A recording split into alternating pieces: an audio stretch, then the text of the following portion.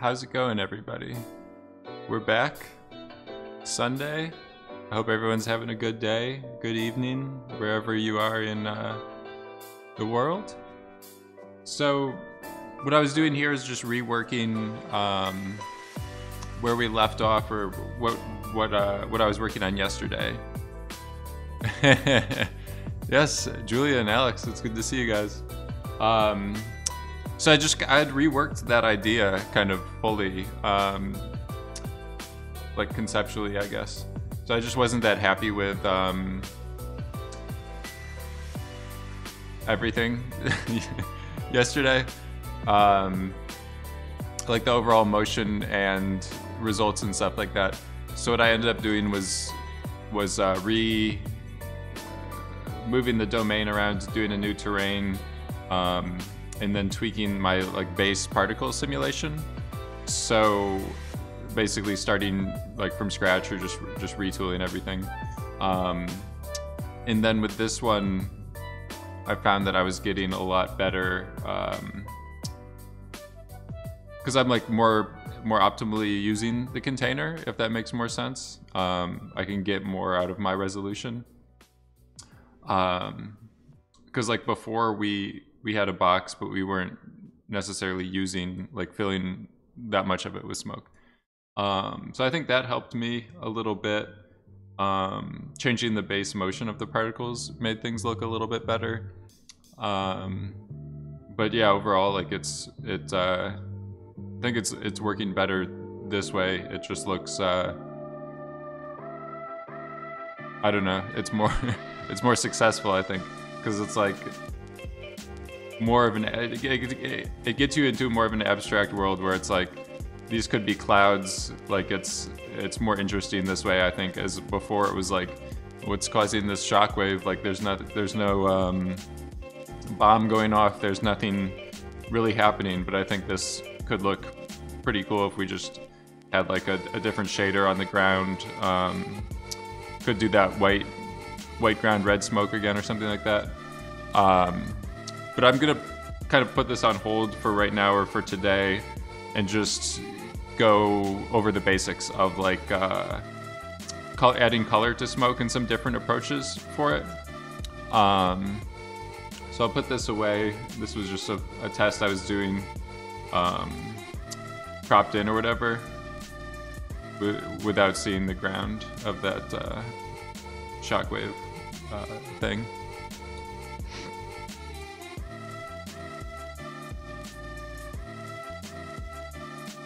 So what I'm gonna do is just grab this node tree and use it as a starting point again.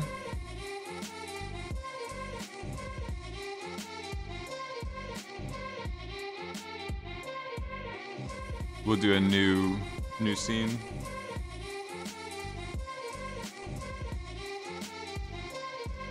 So I was actually planning to go in with Redshift, and test that out a little bit with the shaders. So I think it might be a Redshift 3.0 feature, but they did add support for the color channel, so we'll be trying that out a little bit. And I did put in the description, not that one, in my panels of the Twitch channel, I added I updated my version, or the plugin version of Redshift. So we should get some better features in terms of volume support. It might be a little bit better. We'll figure it out and see what happens. Yeah, you have to have a color field. I think that's, I mean, so you can do, I think if you change this tint, like you're just changing the color of the smoke. We'll figure it out when we get more into the shading process of things. But yeah, I think that you can supply a color field. So you think version 3021? Should I switch to 3021, or it has problems? Because I haven't been hitting any problems with 3020.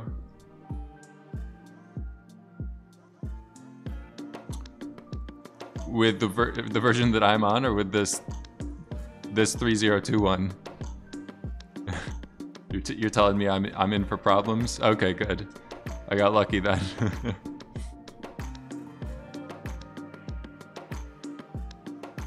So we'll just keep this the same. I ran into other problems on my other render node that I have here. I had to like completely reinstall Linux because the version of Linux that I had on it was so old it wouldn't support like the latest NVIDIA drivers that I needed for that version of Redshift. So I had to like completely reinstall Linux, but it's just a render node, so it wasn't a big deal because I don't use like the graphical interface and everything of it. So sometimes I do this just to bake in that wireframe visualization. They released an official statement. This is like everyone's statements on various crises, and they're releasing their statement on, let me get this on the other window. Our statement on the crash that we incurred on all of our user base.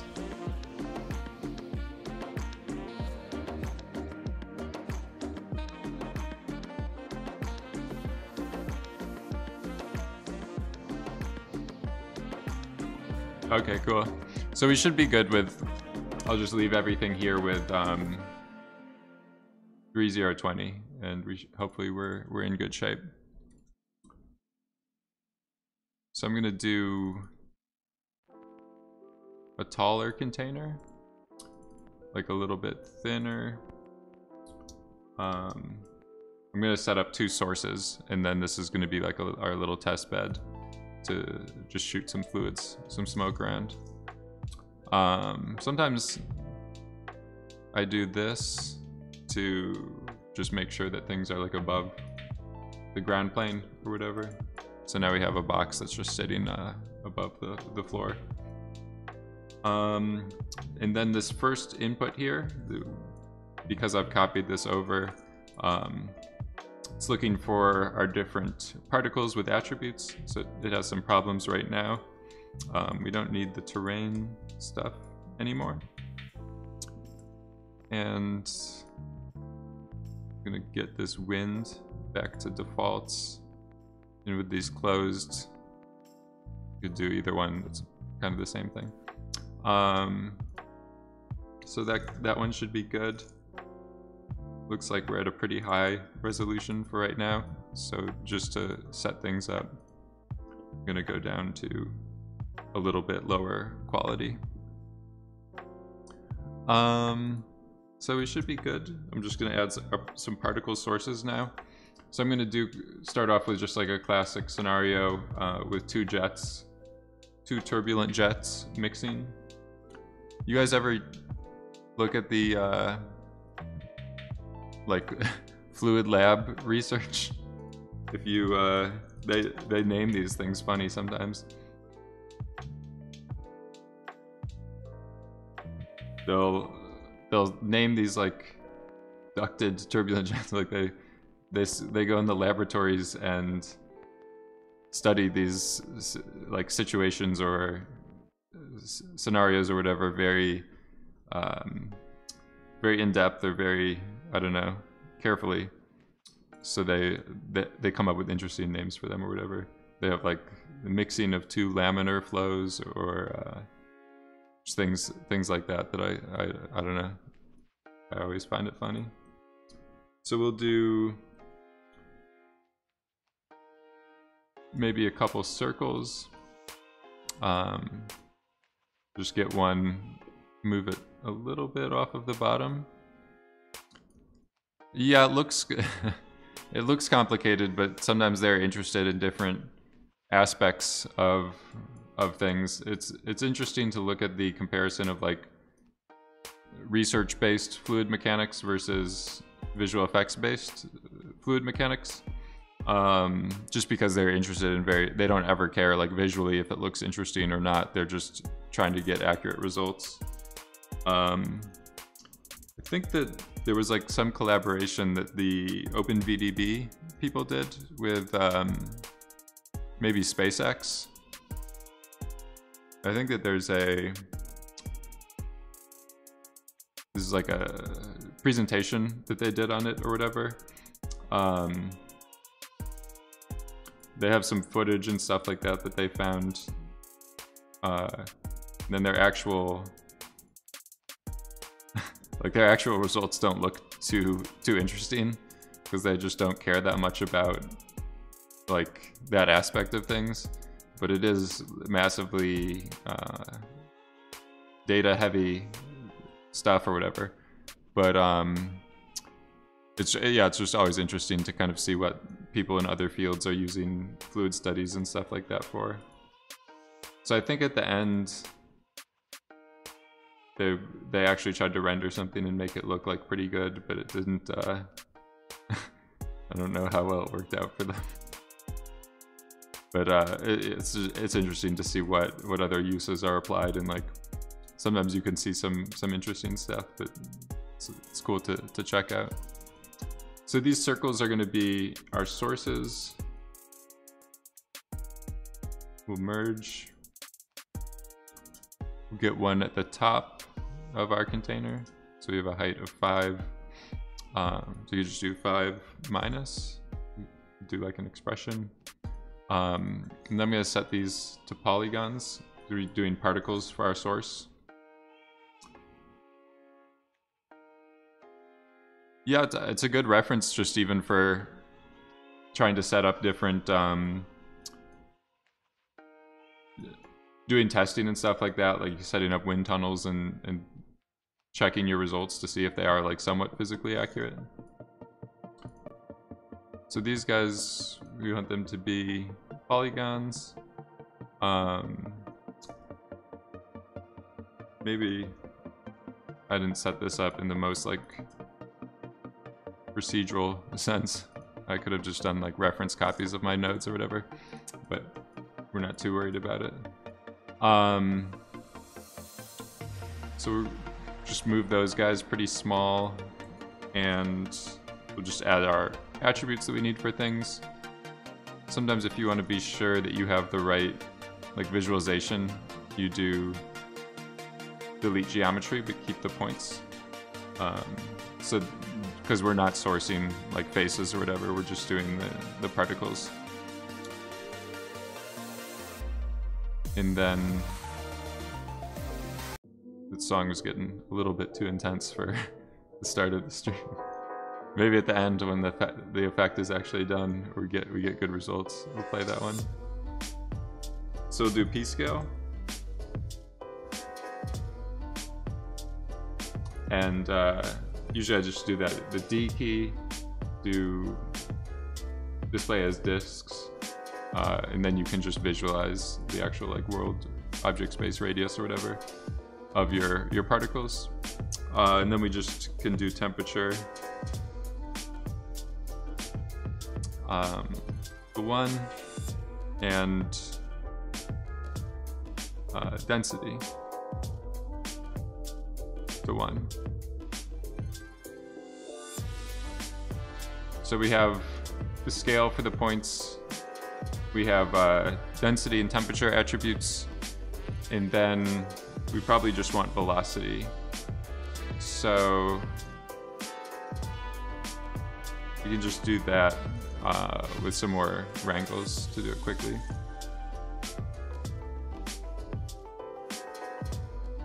So this one we'll just do up, and this one point it down. So stuff should be happening. we got somewhere. So I'm going to just add a light to my scene, just so we're actually getting some shadows.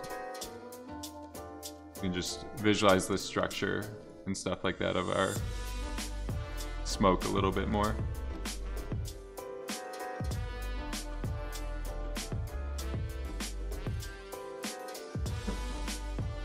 So it looks like our radius might be a little bit too small. It's losing some of the velocity. I'm just gonna go into these.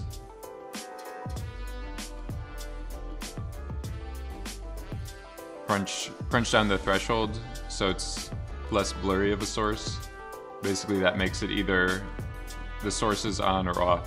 There's no like in between.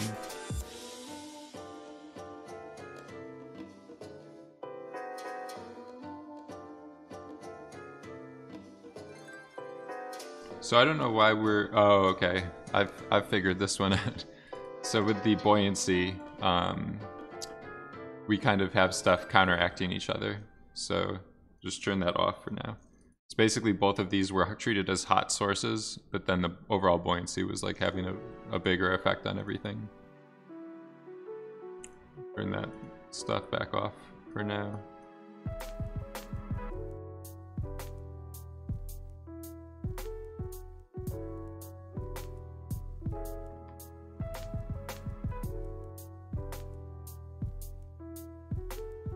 I think you could do sparse pyro with this kind of effect. It is generally like a rectangular or box shaped effect, so it's not necessarily optimized, or like, I don't know how the gains that you would get for doing sparse wouldn't be that great. To me, I would only go to pyro or sparse pyro if I was doing like missile trails, fireworks, like mortars, or things like that that are like curved and go in a bunch of different space, because then you can just simulate like those lines or those curves essentially instead of like big boxes everywhere. So stuff that's like traveling a really far distance and isn't aligned to an axis, like you can't fit it inside of a box because it's bending or curving or whatever, those are the best for sparse pyro. So we have our jets mixing, hitting each other, but they aren't terribly turbulent right now, and they aren't going that fast. So if I just go in here with velocity, source pre-molt, this is just where you can multiply the magnitude of the velocity before it's actually added. So pre-molt is like before it's considered.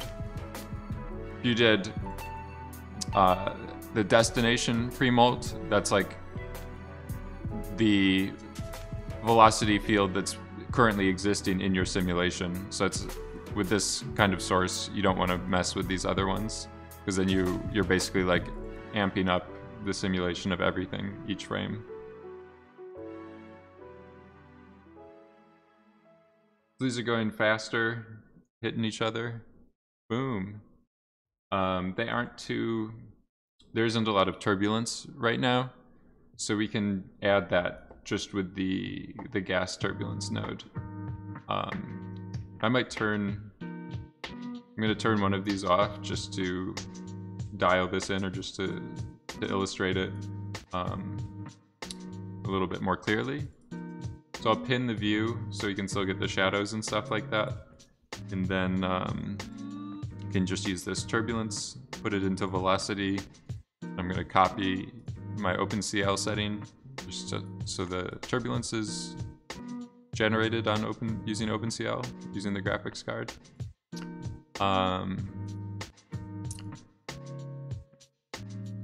So this bindings is somewhat important. The density field here is basically saying only add turbulence or inject turbulence within this region.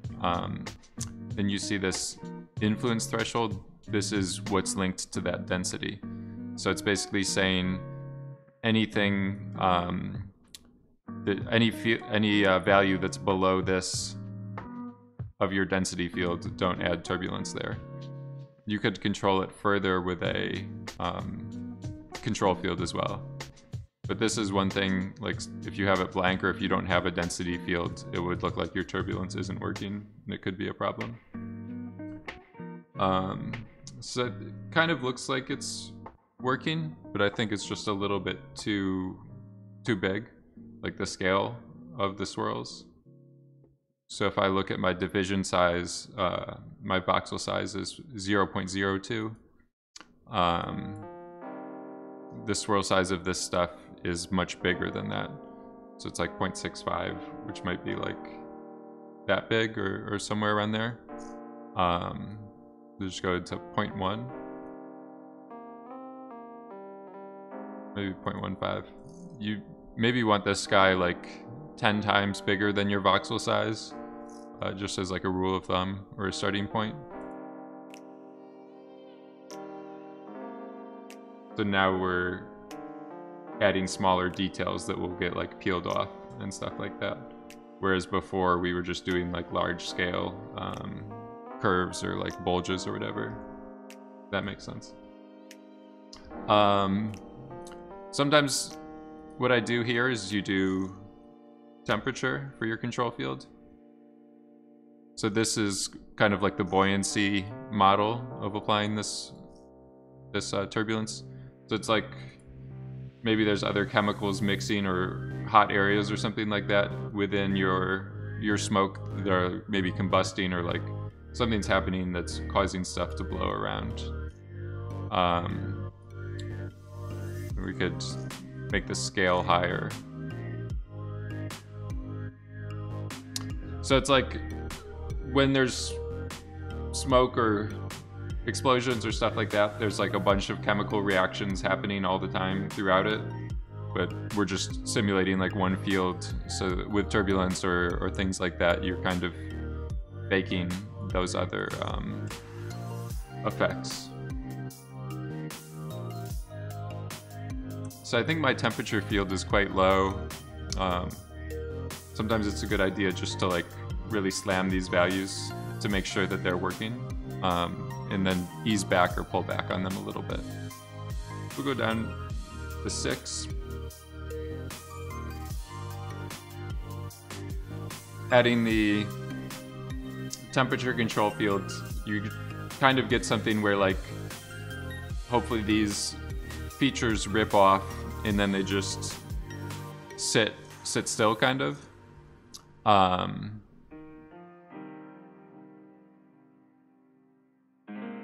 So you think just upping the turbulence to 4 overall is pretty good? So I am pretty high at 6, but I think that it's also getting multiplied. Like this is essentially saying multiply it by this remapped velocity field. Not this turbulence, a different turbulence. You have some secret turbulence model that you're using? Oh, the swirl size? Let me see. You're talking about the oh, this one. Yeah, so that's useful as well, because this is how many octaves the noise will produce. So if you layer this, it does have the effect of making the overall like noise amount stronger, and then you can get some smaller details as well.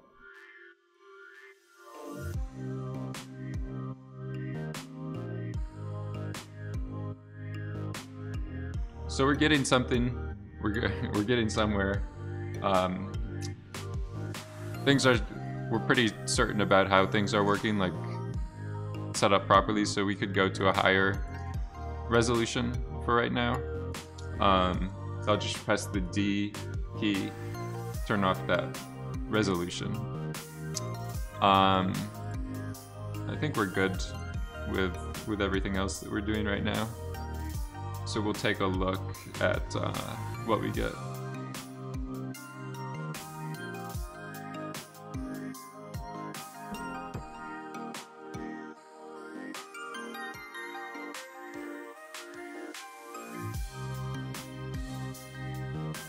So we're not using too much GPU memory or VRAM.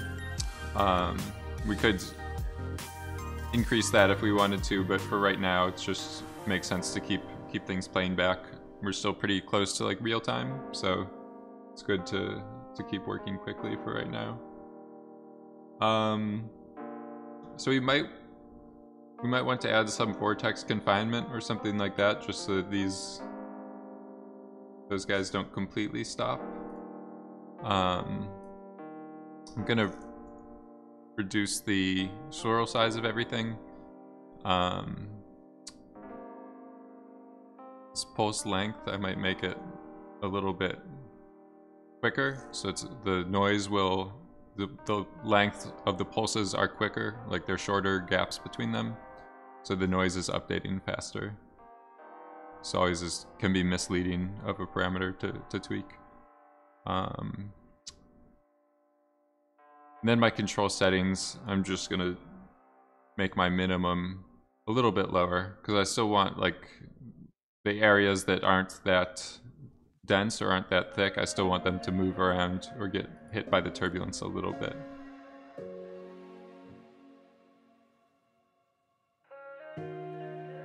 So there's many different approaches that people have for adding color to smoke sims. The most straightforward one, I'm not going to do it right now, but you can just have multiple density fields. So you have like basically these are separate volumes, and then you can just set globally like the two colors for those. But what I'm going to be trying to do is using particles to like store the color and then transfer it over inside of using like a volume. So there also is this color, there's this new feature that they added in Houdini 17.5 where you can have colored volumes that go along with your simulation. But I'm not a big fan of using those because the color is 3 channels like RGB, so it's 3 volumes or 3. It's like having 3 more densities. So it just adds a lot more fields, a lot more voxels like total, or just a lot more data to your simulation. So I tried to keep it going pretty lightweight. But what I'll do is add this object merge. So this guy, let's see if this drag and drop works today. It's just a little slow, I guess. So this guy, I'll use it to get the velocity. So now we have the 3 directions, X, Y, and Z. Now I'm just gonna convert those to VDB. This is like similar to what I did in an earlier stream where I was building like a simple particle advection solver. So now these are VDB volumes instead of just Houdini dense volumes. Then you do a vector merge. The Houdini tools like to know that this is a vector 3 volume instead of 3 individual floats. It's like the same data, it's just different ways of storing it or representing it. And usually I just will mark that there. This warning that it's talking about, you don't really have to worry about it. Basically when these fluid sims run, you can't see it, but the velocity grids are like slightly offset. And this is just saying that they're in different positions essentially.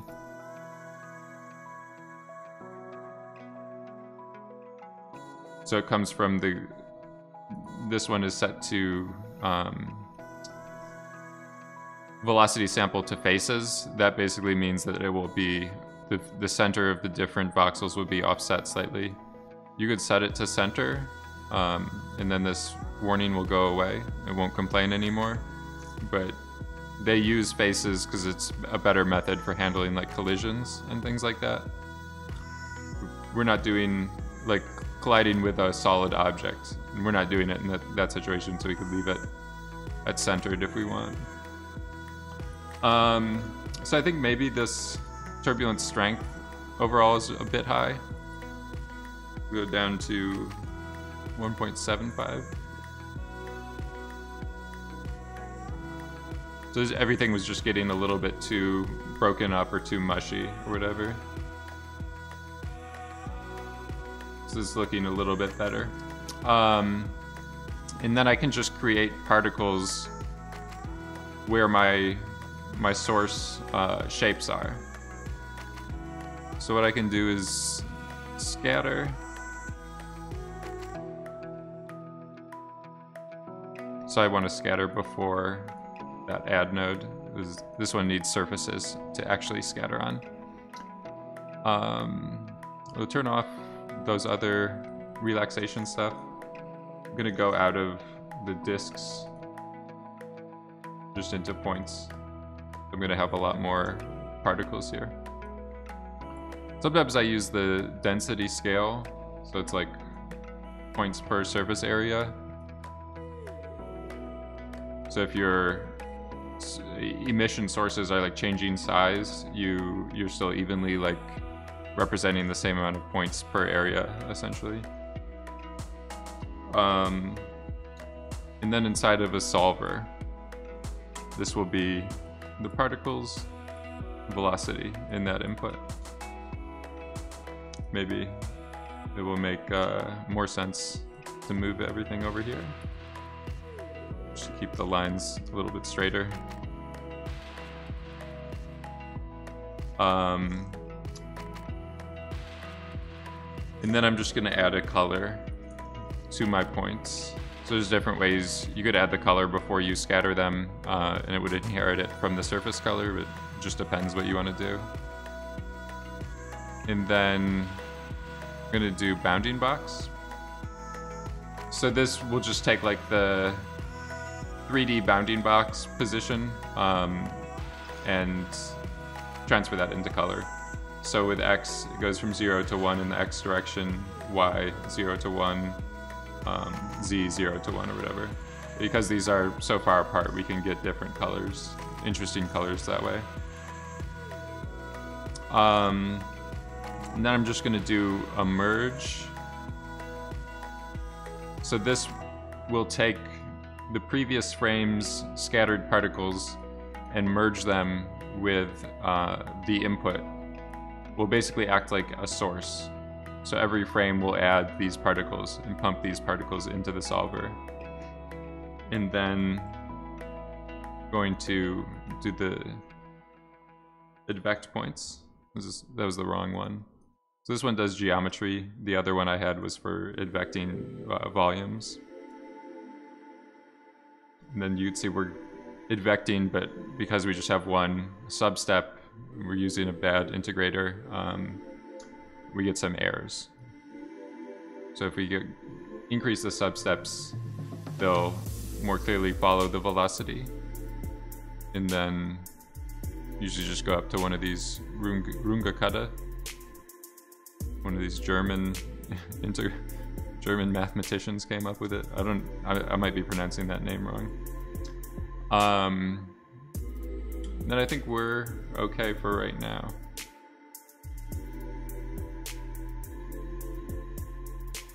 So when I'm playing this back, you'll notice it's a little bit slower than it was actually visualizing the smoke. So that's because I'm fetching the velocities, which is more information to be exchanging from the DOP network than just visualizing this stuff. Can play back faster because you're not pulling as much information out of the .NET. This is why it gets a little bit slower to fetch the velocity, but it's not a big deal. And then I'm going to change the seed. So if I just do $FF, will just make sure that these get new random distributions each frame. So when I play it and I'm sourcing everything,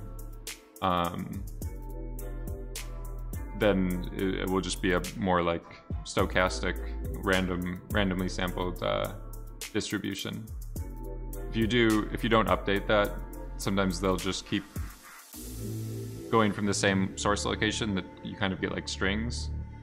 If you're making strings, it can be a good idea to do that. But what I'm trying to do here is just have these particles kind of evenly fill or represent our volumes. I'll just save it. So this is we made some progress. It would be a shame to lose it. Go into a new folder.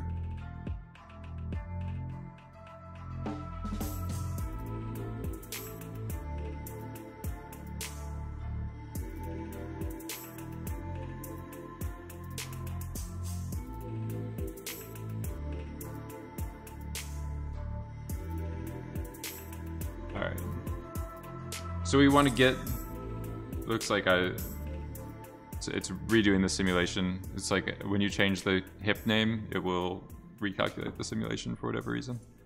So we want to transfer the color of those particles to volumetric data. We have, looks like this guy needs to be recached as well. We just have, I'm doing this because points as a lightweight way to represent the color information. So we just have 2,600 or 2,700 points with color attributes. It just takes like less than 200 kilobytes. You could store this on a floppy disk, if you know what that. You could store it very easily. It doesn't take a lot of memory. It doesn't take a lot of hard disk space. With these volumes, like this is what I was saying. These are 3 vectors. So color, we would need R, G, and B. This guy is like 200 megabytes. So we go from 200 megabytes to 200 kilobytes just to represent different types of data or whatever. This is why I set this up this way, basically. But now for rendering purposes and visualization purposes, we need to make a volume out of them. So we have a few different options. One of the easiest ways is just, you can do a volume like this. Maybe it will matter eventually what we plug it into, but for right now, I'm just gonna have it fill the entire domain. We could do this as well, maybe that's a little bit more optimized. For the size, you had Pokemon on a floppy disk? Was the actual Game Boy ROM you were trying to connect up, or you were trying to just use it with emulators? So instead of scalar, we want this to be vector. We'll just name it CD for color. And then there's a pretty nice node that you can use that's just called volume from attribute. So not attribute from volume, that's going the other way. Volume from attribute. You'll notice some of these parameters look the same as that, like gas particle to field. All those they use similar terminology because they're doing similar stuff. So right now it's not picking up everything. We could just set this now to CD for color. And then we should be filling things up. So the default visualization methods for smoke isn't that easy to see, or it doesn't work that well. If you do slice, then you can see that I'm like able to actually see the RGB values inside of this field instead of this way. If you do want to visualize it as a 3D volume, then you just do this volume visualization, and diffuse fields, you just use that drop down. The only problem is we don't have our density stuff anymore. So I can just do merge, pop it in, I believe, like that. So I might need this one to be temperature. I'm just gonna rename it to be density. I think even for redshift and rendering stuff, eventually it will be better to name it density.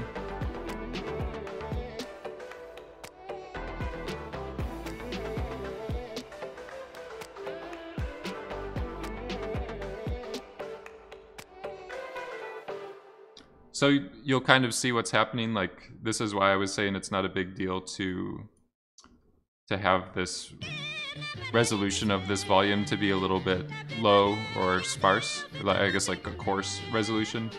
All the shadows and lighting and stuff will happen on the actual temperature, the higher resolution of the simulation.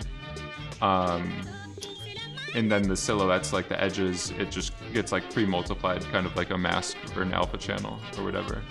So even though these look to be quite blurry, we can kind of get away with it.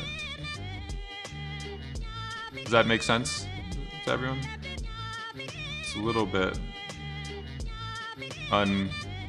unconventional, maybe. So move up in resolution a little bit and just do a play blast or flipbook and see what happens.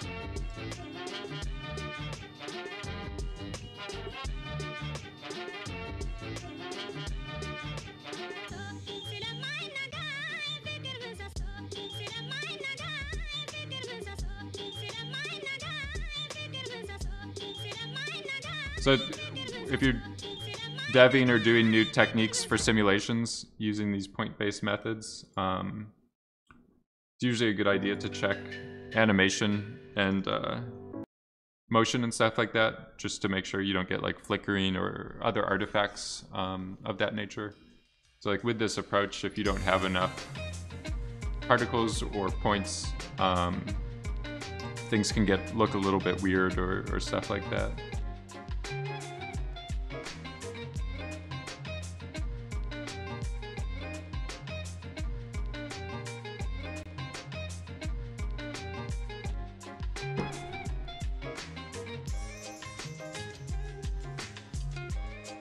So it looks pretty stable. We're not getting colors bouncing around or dancing or like jittering or anything like that. So this is a big advantage, like especially if you're doing OpenCL, you don't need to put more fields, like unnecessary color fields, onto your graphics card. You could see reading stuff out, like just reading the velocity field from the simulation slowed things down quite a bit. If we had to pull out a color field as well as the smoke or density or temperature field, then we're just grabbing like 4 gigabytes of data from the card, the graphics card, each frame. So things get really slow once you do that. So if you can, it's a good idea to try to optimize things or work a little bit more efficiently or whatever. Like in this kind of, I don't know, cheating. It's the cheat zone again today. So as these things mix around and collide, that's going to be a pretty interesting part of the simulation.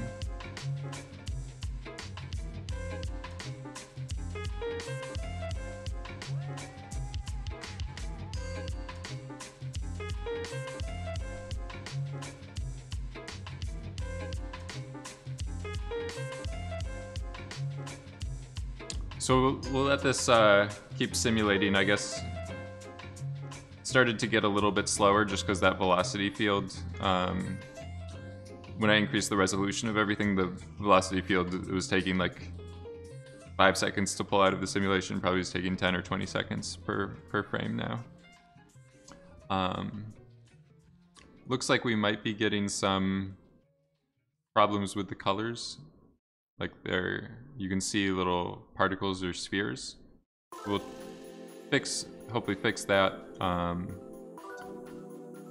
after we evaluate things. But we'll just let this simulate. Maybe give it 1 or 2 more minutes to smash into each other and see what happens. I'll be right back.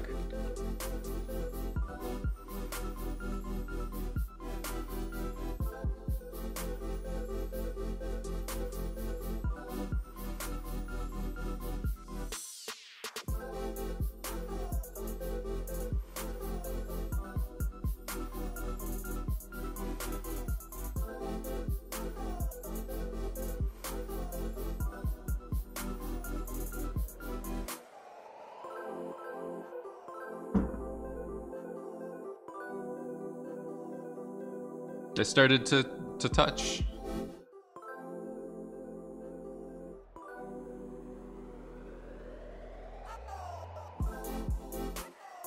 So it looks, I don't know, it's pretty cool already, but we're very far from being finished. It's probably, if I had to estimate this, we'll probably spend like 1 more hour on this today. It's gonna be a little bit shorter of a stream compared to the longer sessions or whatever it's doing. I think I got carried away yesterday or whatever. It was like 3.5 hours or something.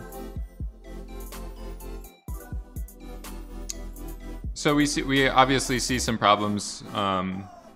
Overall, it's going a little bit too slow for like prototyping phase of everything, like just setting everything up. So I'm just going to adjust some settings and work at a lower resolution and move forward. So let's go back up to a higher resolution, just 0.015. 13 million voxels. It should be pretty quick. Then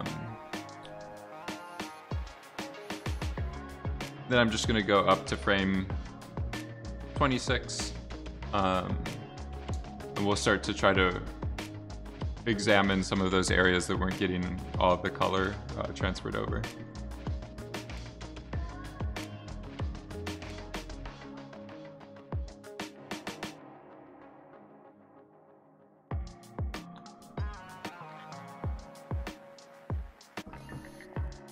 So I think one issue arises because of this use max extrapolate cells. So if we don't use extrapolated, it's going to look for a p-scale value on the points, kind of like the gas particle to field nodes we were using.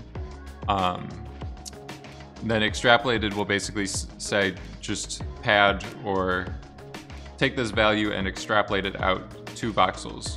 The cell is just another name they use for a voxel. So if we want to extend that region, we could go up more cells. If you don't want to run into this problem, you can just turn that off.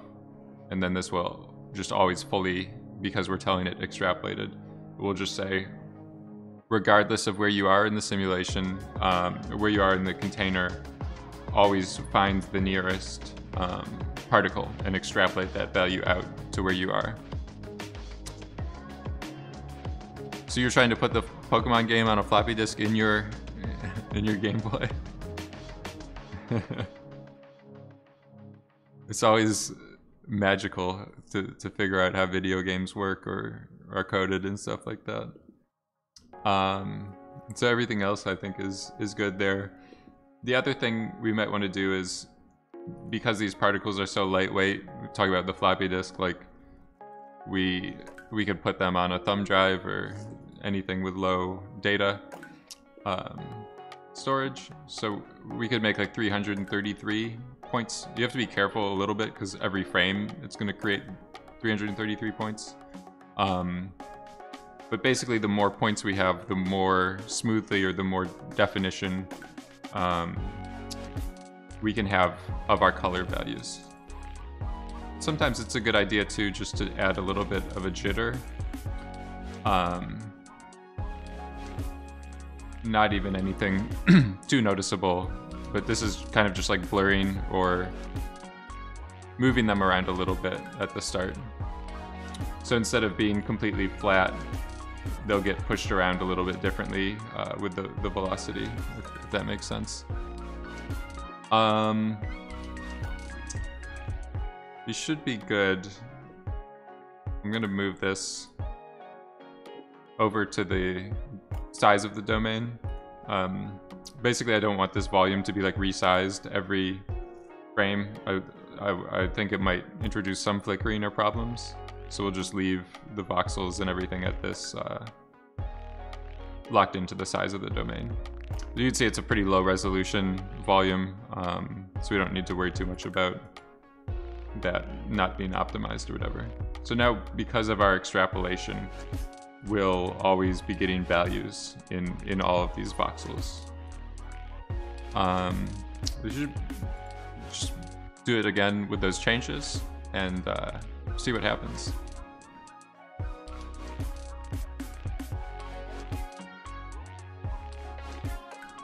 So I remember when I was young, I was like, me and my brother got the Nintendo 64, and I didn't know like how graphics generally got better. I just knew like the cartridges were bigger and stuff. So I was like, it must just be that they have more storage. They can store more images on the cartridge.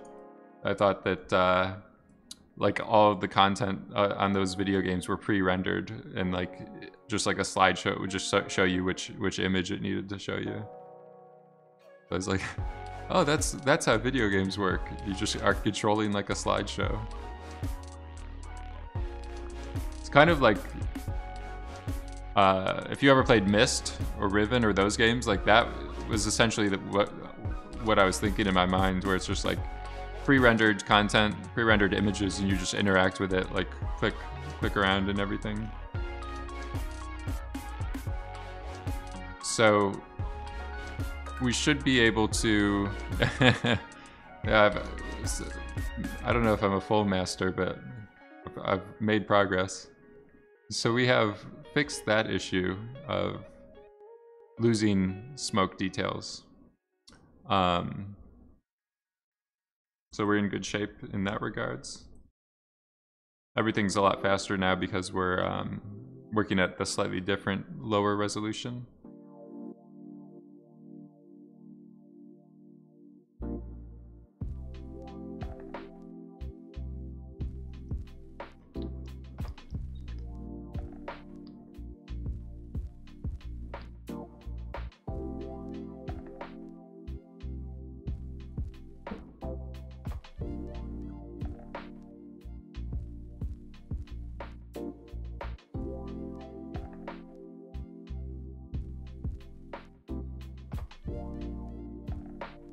So we should be pretty good. The one thing I think we might be getting some problems with our color volume just being a little bit too low of a resolution. Like we might be able to capture some more detail, some more interesting stuff happening in that area. So I'm gonna try this again. So this is, we're kind of like around double the size of our source, our underlying simulation. Then I might do even more particles per frame.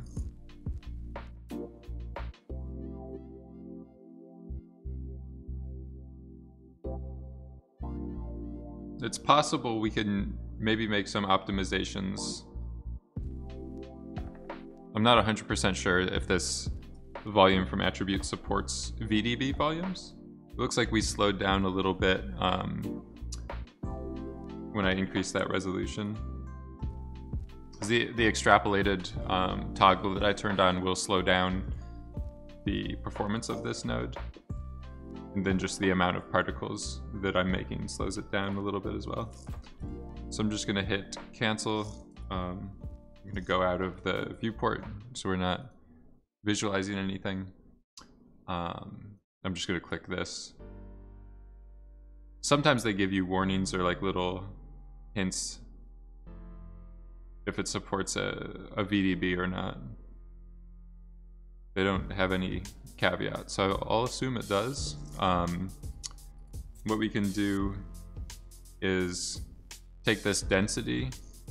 We've already converted it to a VDB.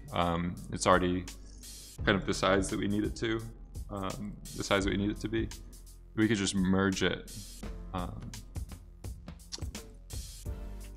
And then these names here, if I do cd.x,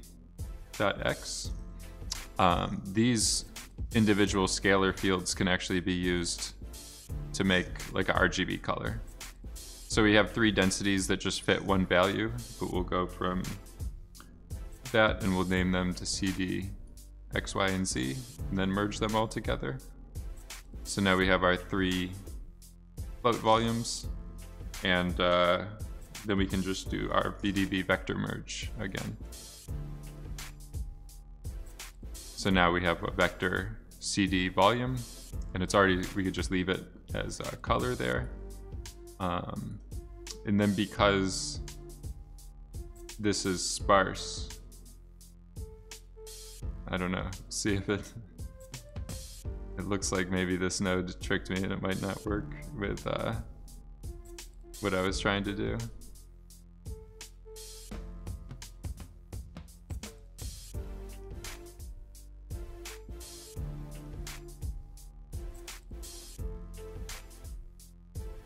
So we have one more option that we can try to speed things up. We can just do maybe VDB from particles.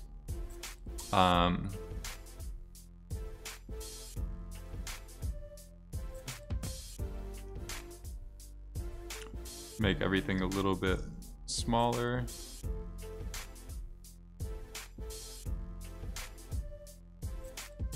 And this one, instead of doing distance, we can use this to look at that color information.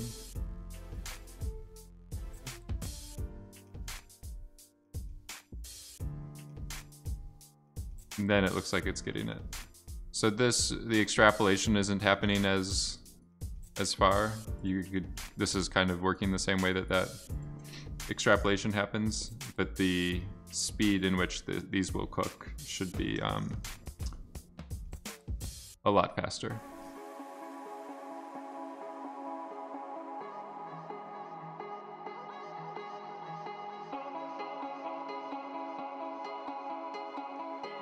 Might be, I don't know if it's possible. Oh, it might be just that the visualization looks like this still isn't working, so we'll stay with that. So I just have to split these back into, maybe it's because it's looking for that name.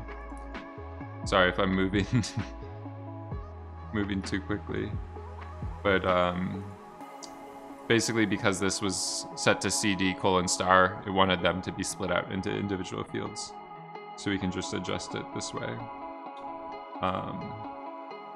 We'll just try to optimize things a little bit more. So this time I'm looking for more detail in our color, like less blockiness. Some of this stuff, when it got to a certain distance, I mean, you probably won't notice it in the render depending on the effect you're trying to do, but it would be nice to preserve some sharper contrast, like between the different colors that we're trying to mix.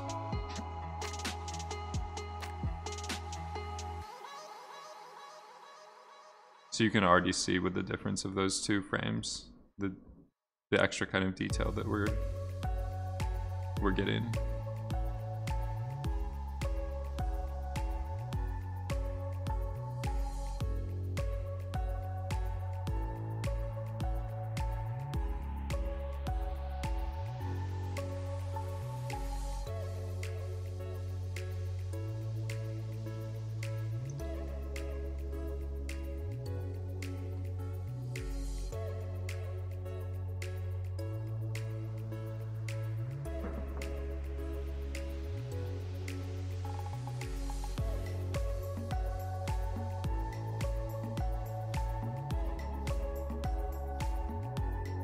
So I'll just let this play out a little bit longer.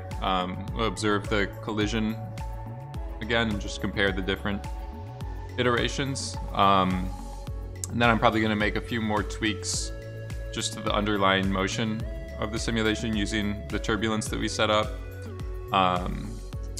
This stuff here is just looking a little bit bad right now.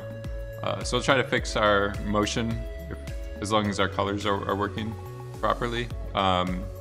And then hopefully move into rendering pretty soon. It will be Redshift today. I haven't spent enough time with rendering volumes with the new version 3.0 of Redshift, so hopefully it's gotten better, made some improvements. I think part of the issue is just on my part, not knowing the parameters or just spending enough time trying to learn it. So it looks like we're getting a little bit better representation of these colors now.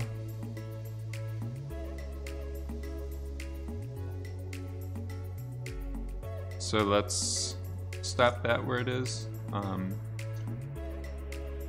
gonna get rid of this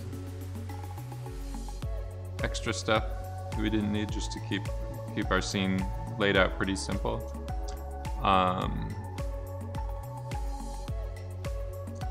So I'm just visualizing up here, so it's going to be quicker to tweak and visualize the simulation for just making shape changes. There's no reason to spend all the extra time doing that color. So I think this turbulence overall, just go to a scale of 1. I'm gonna bring that minimum higher. So I'm trying to get rid of this stuff here that's just too much of it is getting pulled off the volume, I think. And then maybe my pulse length, I want to have the noise update more slowly, so I'll make the pulse length longer. Let's go up a little bit on that one as well. And I think we're good. Maybe the cooling rate, I'll turn that off.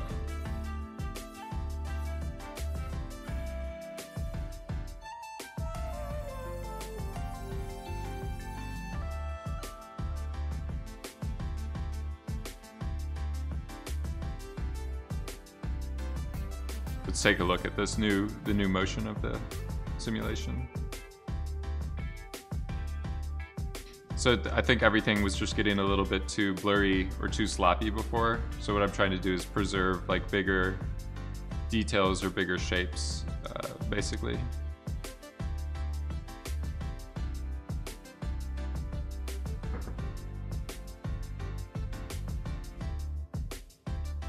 I might want to do even a little bit less turbulence.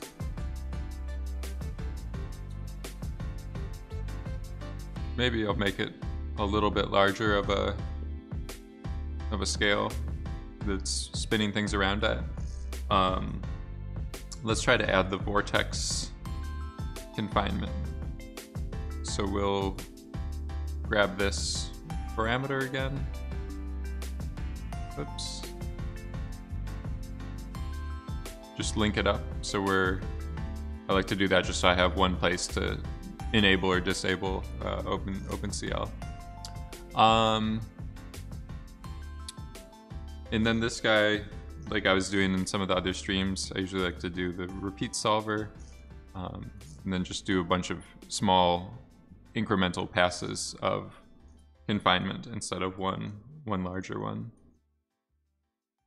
I think it tends to give you a little bit more detailed, like preserves even the finer detail doing it that way, where if you just do one iteration and slam the value super high, it will just strip out some of the motion. So let's take another look at this. So if you have your settings optimized or whatever, this is kind of nice because I'm not even like caching.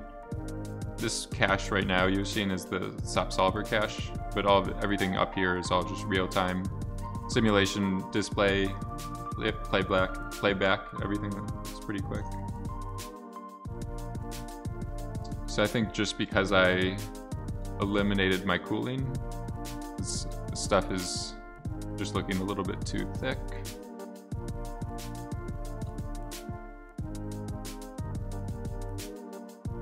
I think it could be pretty nice.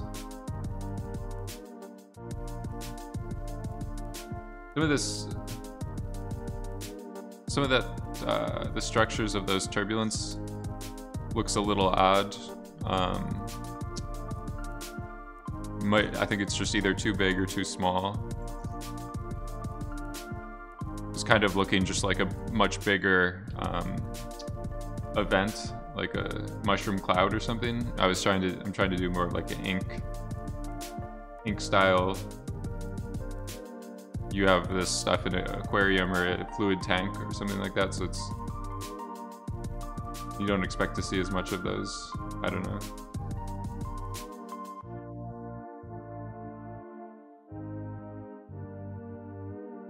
I think this is going to be pretty cool with these kind of cloud shapes or whatever popping off.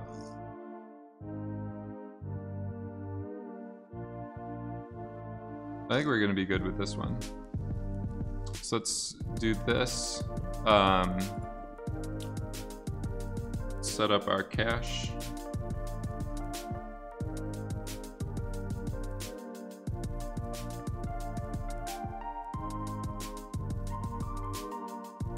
Let me just check here what Redshift is saying about these.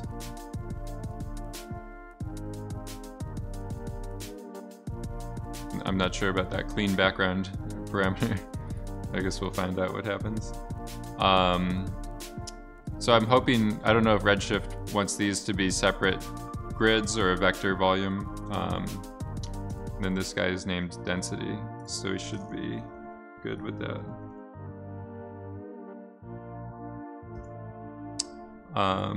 And then just to keep everything quick, I'm just going to do that path. I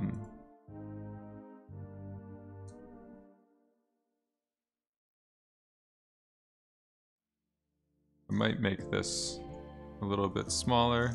And then I'm just going to do a primitive node at the very end for VDB to store 16-bit values. So this will optimize our storage space a little bit. We should be good. Let's go up another version.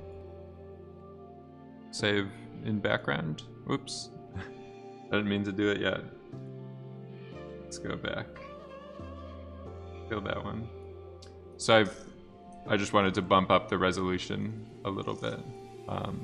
We were still working at like, I don't know what would be real time or low resolution. So we'll go up to maybe a little bit higher than that. And then try this.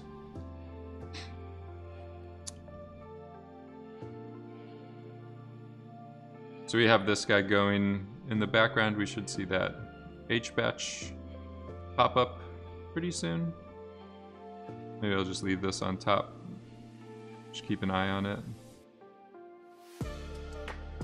We could start trying to either look at these results, load from disk.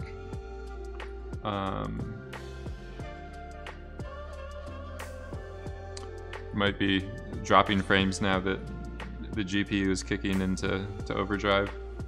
So I just organize this stuff a little bit better, and we could start setting up or kind of dialing in our Redshift settings, or just not necessarily dialing in, but just setting them up.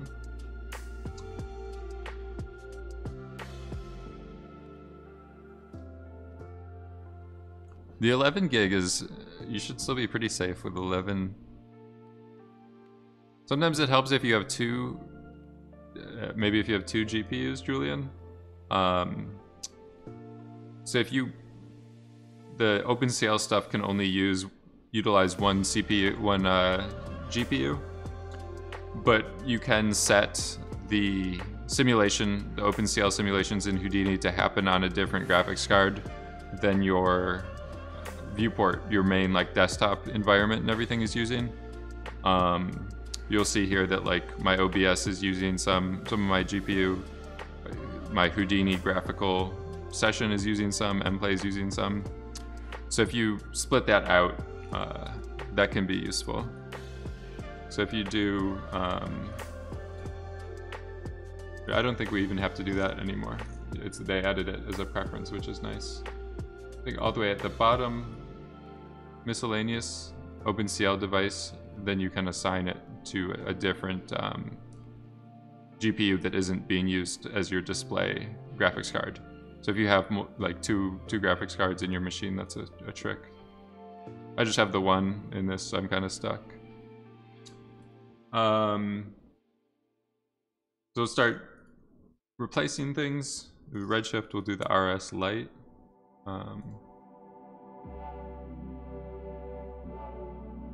Sometimes I just do this it's a quick way just to grab the settings and start with them.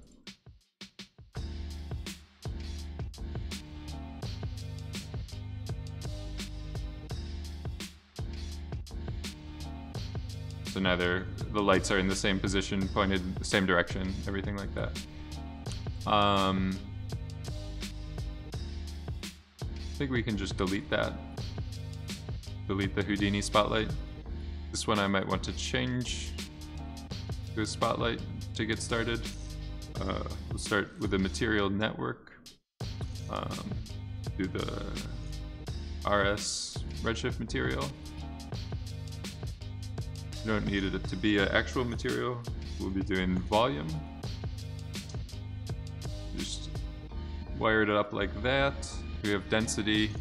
So it looks like you can use this color channel in all of these different shader models or areas or whatever. So it looks like we can add a color channel for emission or absorption or density, or this scatter is kind of density. So we'll start it off with, you have 4 GPUs, Julian? You're doing a lot of rendering with them?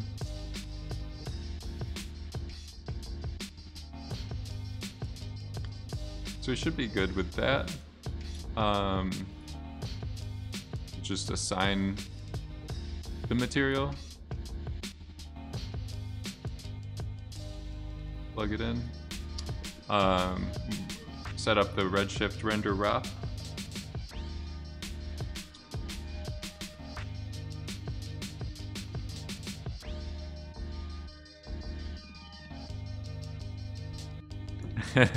Just using them as a furnace.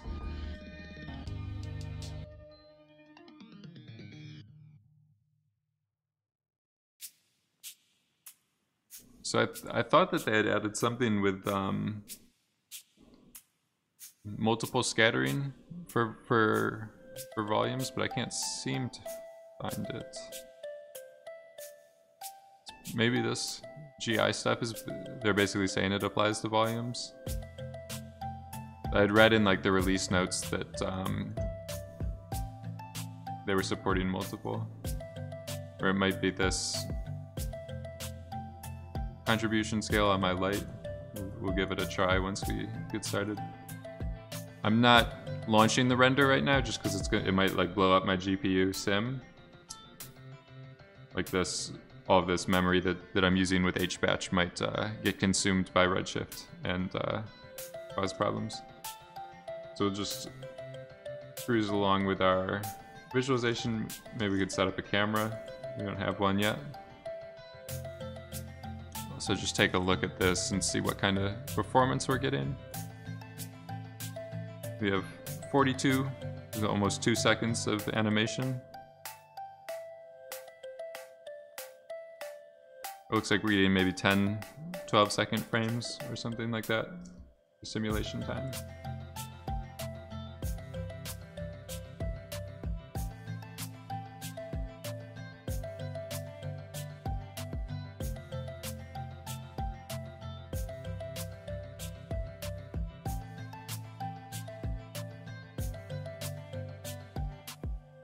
You could also just play around with this visualization. It depends a lot what stuff they're doing. They mix and match a lot of it. I don't know how much I can talk about it, as it's probably somewhat like proprietary information. But I think if you look at their breakdowns or articles and stuff like that, you can find some information about it. There was, in the Discord, I put a link to that presentation that they gave about Plume a while back. They talk a little bit about their rendering pipeline for fluid simulations in that presentation. So unfortunately, I don't think that there's an easy way to like link up or get one-to-one matches with any of these settings with Redshift. We'll just link them up and kind of see what happens, or see how far we get with them. So we're up to frame 52 of our simulation.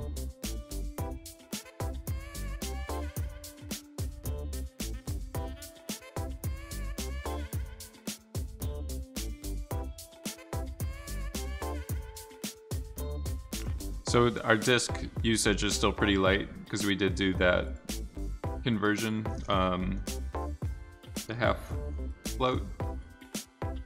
So that saves us some disk space, and then I think just reading and writing it back from disk becomes a little bit faster.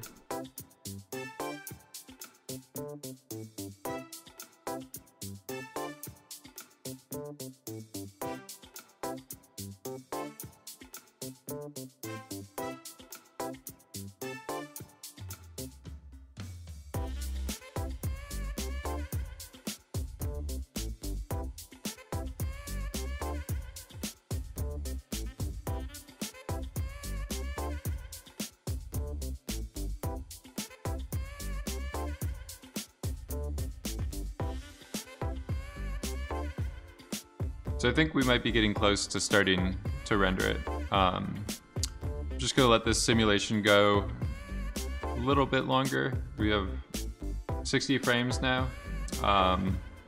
We'll probably let it go 1 minute, 1 or 2 minutes longer, and then launch some renders.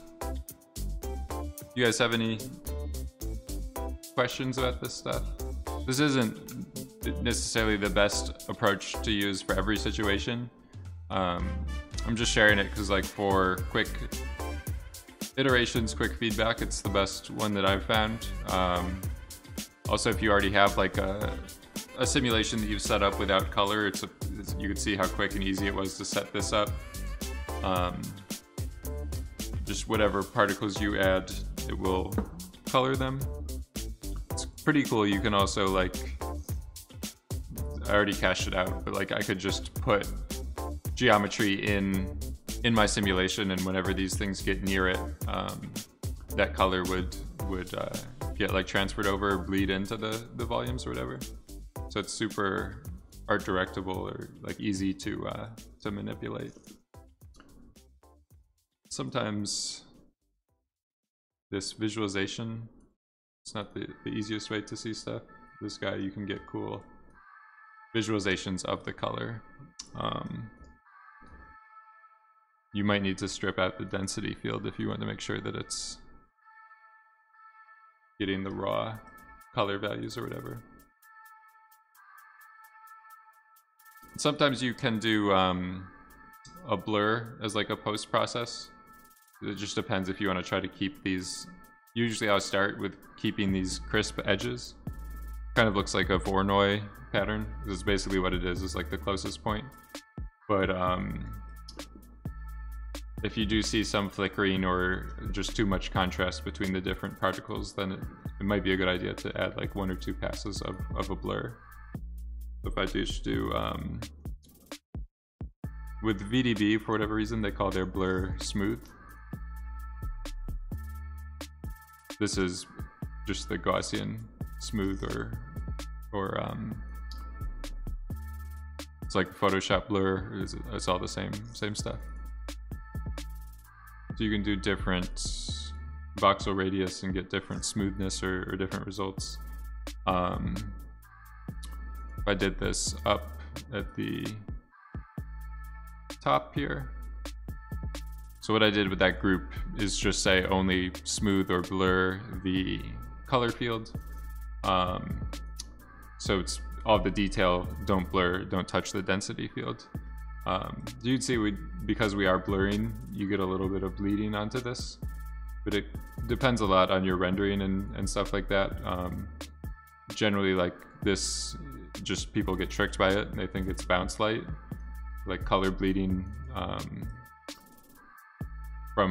because of the light hitting it and doing a diffuse bounce or volume bounce or whatever. You could also just go in a smaller radius and we just get a different blur amount and play with things that way.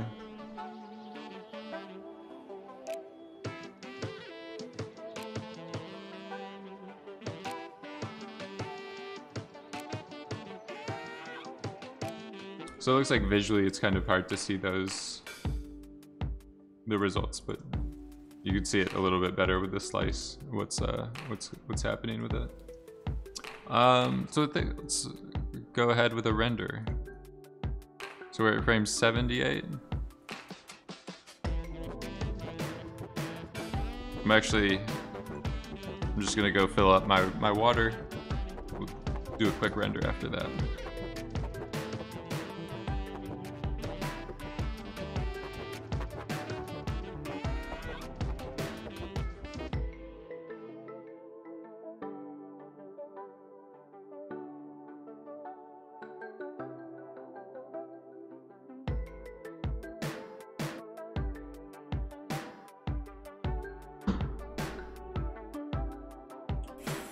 So if I was smarter, I might have submitted this simulation to run on my other computer using HQ, the Houdini Farm Manager, but I didn't think about it.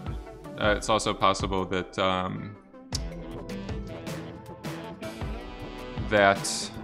GPU on that machine, I just have two GTX 1070s, so it might not have been enough memory. I think it's like an 8GB card.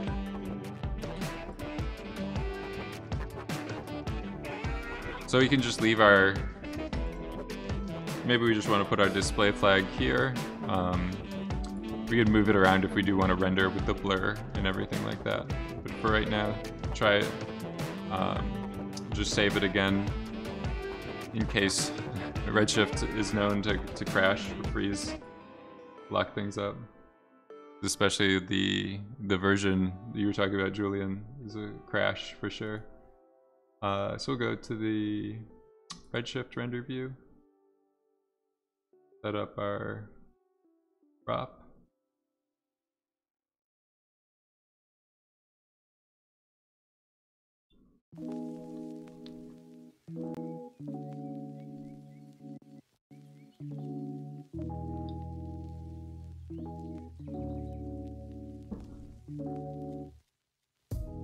So I think it's copying the volumes over to the GPU right now. Maybe I need to put in a camera, reframe the scene.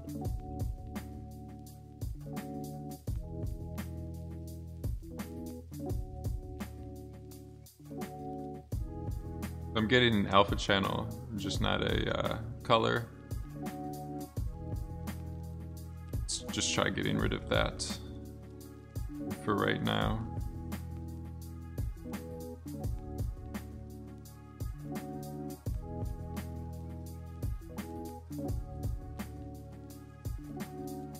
So if you guys have any advice, help me out with these parameters just to make sure I'm doing things right.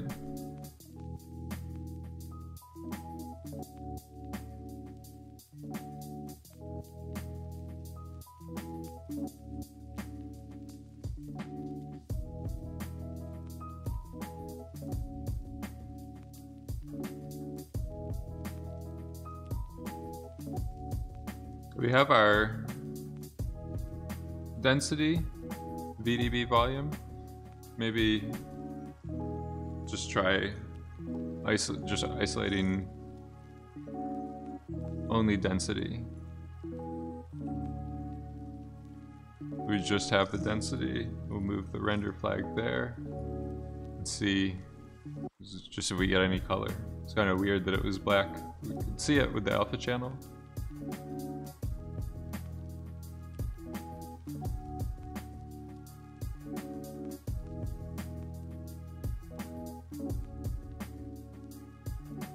I feel like I've had this happen with Redshift before, but I don't remember what it was that fixed it. My light is just like too dark. Just add a grid.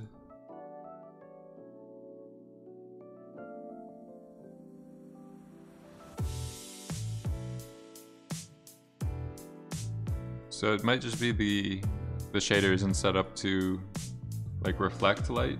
It's just letting light pass through or something, it looks like. It's just catching the light, but it isn't manipulating it at all.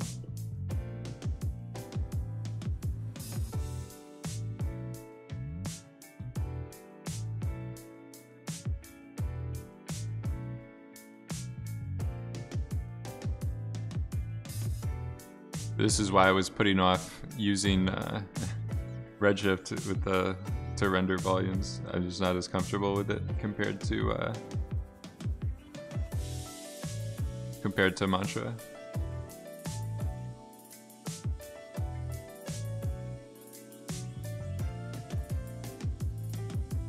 Alright, so I think we just needed some information in the absorption channel. It's a little counterintuitive, I guess, just how this stuff is working. Alright, so we got a result. Let's go back a little bit, set that to default, and let's try putting our color into the absorption coefficient. So just disable that. Nothing. It didn't like it.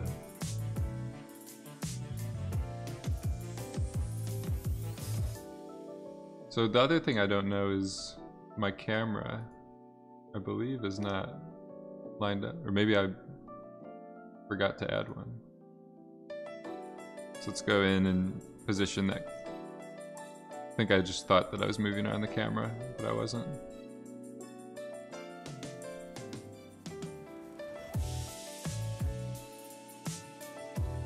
We'll just go into this frame right here.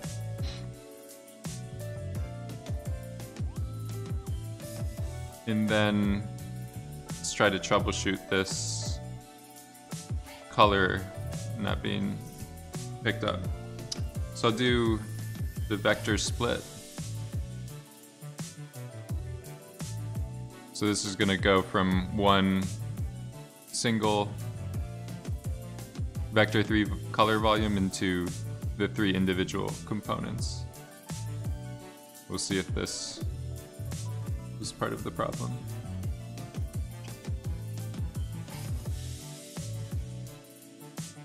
You think the light contribution is a good idea? Let's get all the way down there.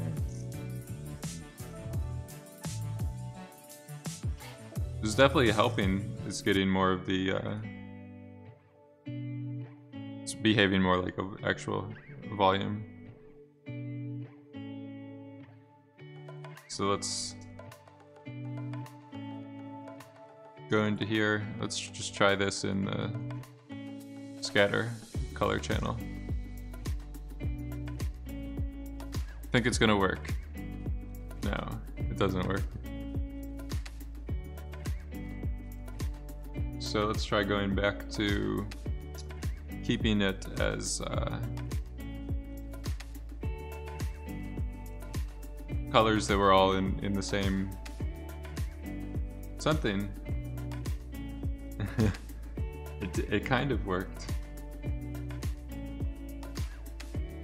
I think I know what they're doing. So I think because my volumes are different resolutions, like you can kind of see this is a copy of my volume of this resolution, and then the smaller, lower resolution color volume, they moved it over. So I think in their shader, they're not compensating for like voxel scale. So we can just do the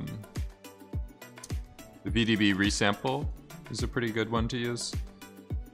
So we have density and color. We're just gonna split them out to make it a little bit clearer as to what's going on. We'll split this out.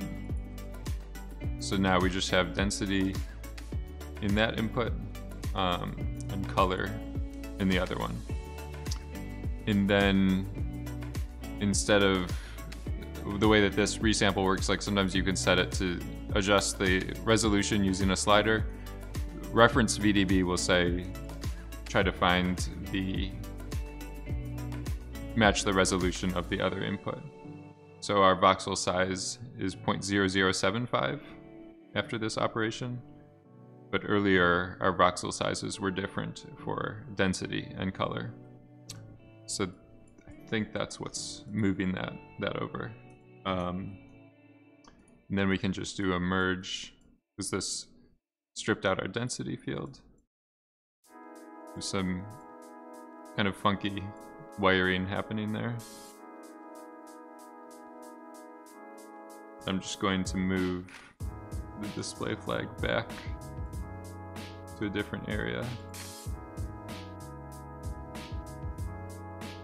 See if my speculation was, I guess, right. Yeah. So it looks like that was the issue with the grids not lining up, that they had different transforms. So let's play around in the shader again. See what happens. We'll take that color out and put it into the absorption. I don't know if these values are updating. You might need to like reboot Redshift to get it to know that I changed the color channel applications. Yeah, so I think now, because it's in the absorption channel, it will work a little bit differently, like attenuating the light instead of this one is like reflecting the light back, basically. I think for right now, having it in the scatter color channel would be better. You think that will be a better, even though this isn't a SOP level, like the shader changes will pick up if you change the SOP level updates? I'm always hesitant to mess around with too much of the underworkings of Redshift, because I don't know it. Yeah, I'll try turning that on. So we'll reduce that, increase this one.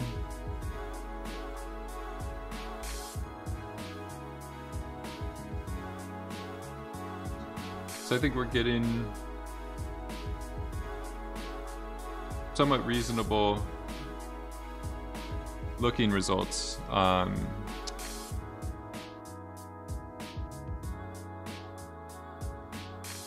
Let's just see what we can get.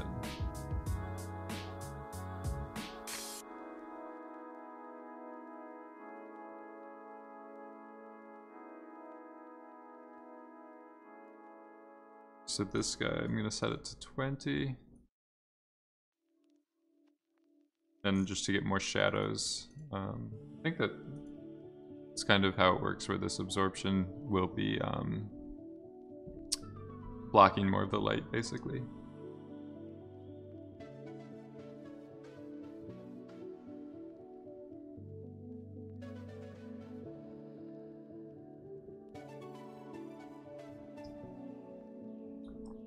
I'm just going to get rid of that ground. There's no reason to waste time rendering it or whatever. So this out. Julian, you're saying to turn on the SOP level. It's in, I don't remember what tab they put it in. Ah, the IPR tab. Thank you.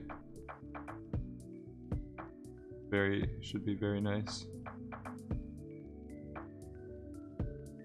All right. So we'll spin up another render.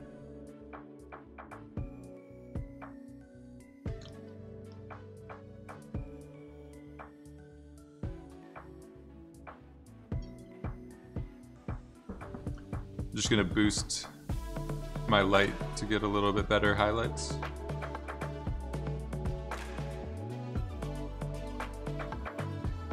I might want to do a little bit of that blurring that I was talking about,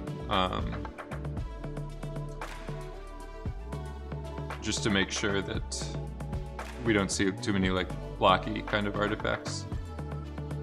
And maybe this interpolation, if you make it a little bit better than linear, it should give you more smoothly, like when you upscale the colors, should do it a little bit more smoothly, basically. So that should be good.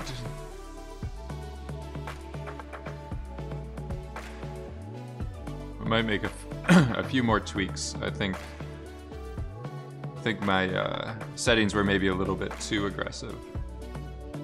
I don't know. I'm not super pumped right now with it. So we'll go down to 12 with that.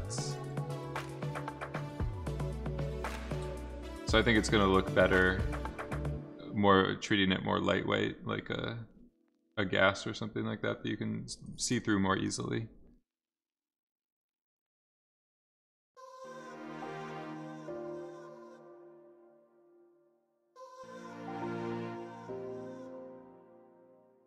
It's a bit bright.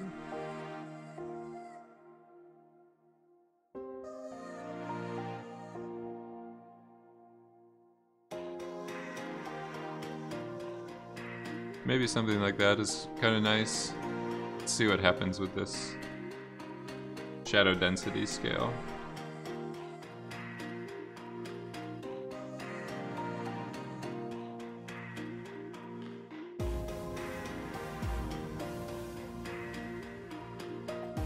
So this could be pretty good. Got it looking a little bit better. Let's save the file just in case something happens.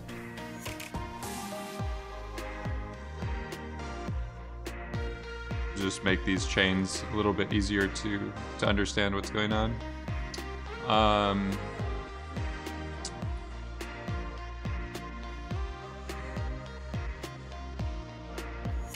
So you're talking about with remapping the maximum density, kind of like to flatten stuff out. Like that's what I do with the ramps sometimes, is like notch the upper level. So essentially it's like doing a D gamma, I guess, operation.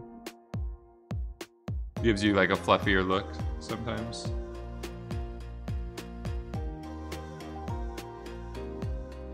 So I'm gonna just do the bucket style rendering. I'm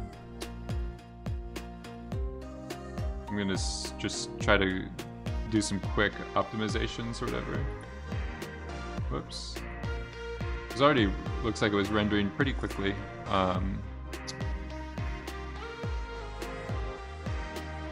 So this GI,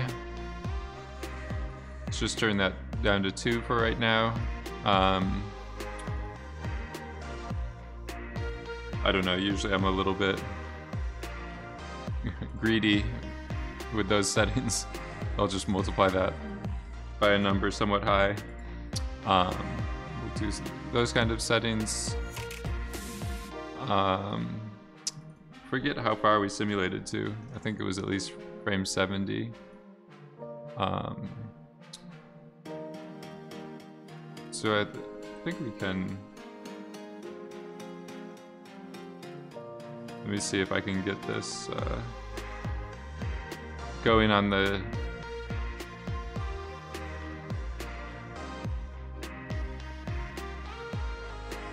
Just grab my other machine.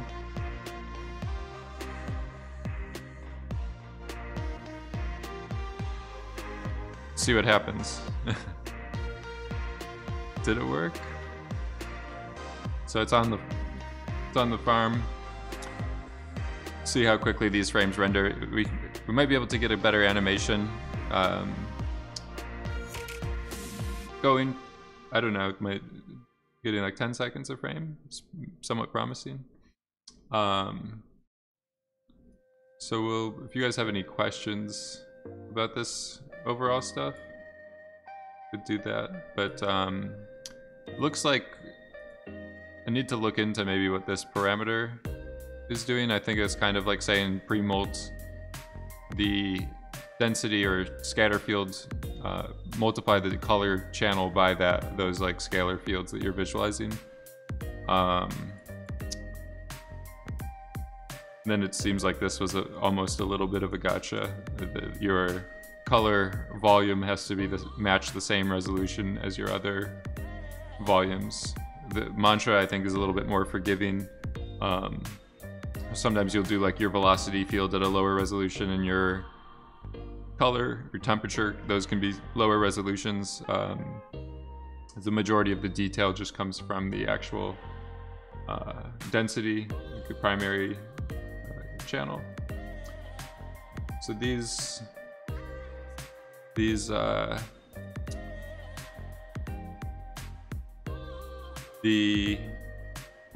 what is it called? Forget, I lost my train of thought. So just go into today's folder. I don't know if it made my render directory. Might have been because I forgot to make a scenes. Let's just see where this Redshift is putting them. I might have messed up on my my node parameters. Oof, it was the lock. So I don't know why I need to fix my permissions. Somehow my permissions aren't getting set. That's why it looked like my frames were going so quickly.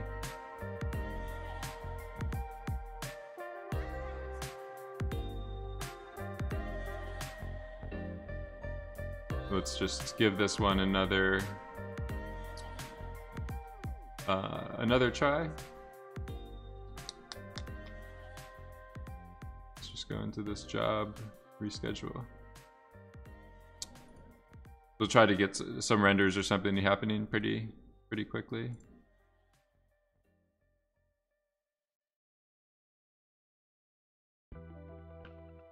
Seems like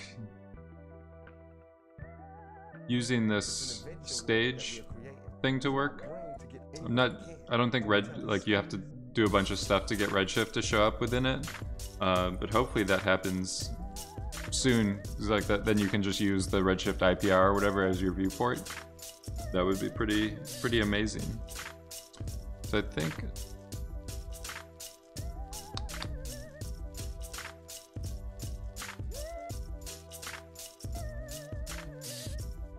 I don't know what the typical way is to grab volumes or whatever, but you just have to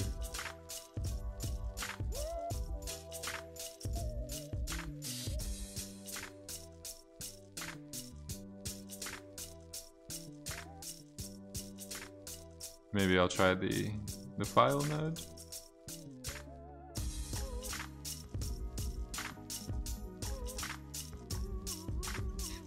So this guy, you can do it with the Houdini Karma renderer. That's like it's CPU based still, so it's not as fast. And then the Storm is like Pixar's internal renderer, but it doesn't support volumes, so we just won't see anything or whatever. But eventually, like Redshift, right now you have to add a bunch of environment variables, but hopefully they'll get it easier, more accessible, and then you can just do it using a drop down and get stuff happening, updating like super fast. Let's see what happens with these.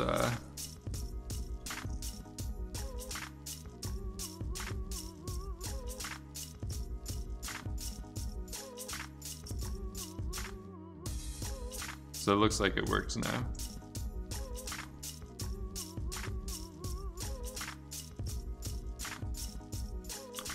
We still didn't get no results. Let's investigate this a little bit further.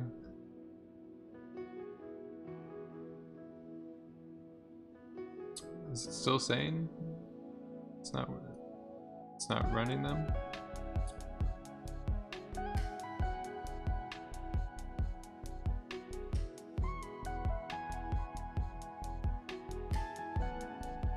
I might not have given it enough time after I did my permissions modification.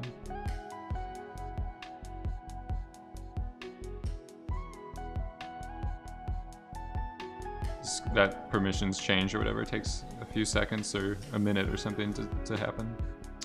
So we'll just try it one more time.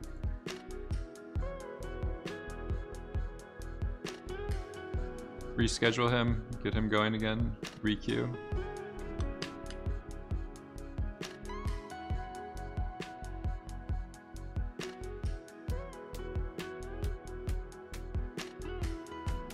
Maybe they were appearing further down. Or I have to mark those frames to run again. Sorry guys, really blundering quite a bit on today's.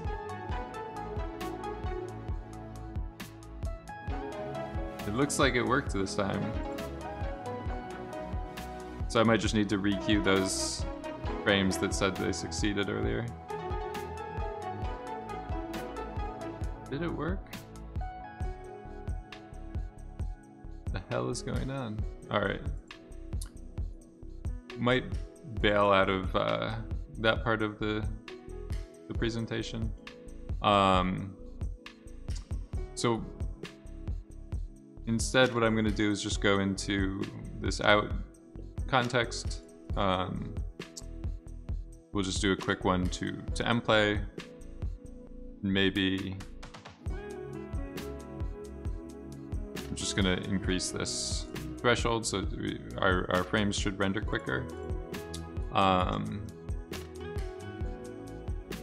Then let's try this one out, see what happens.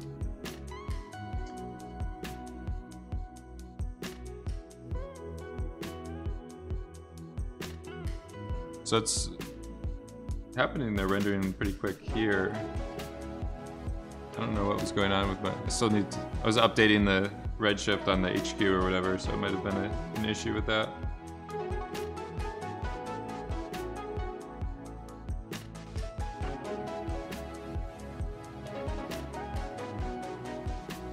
Are these frames really all empty? How could it be?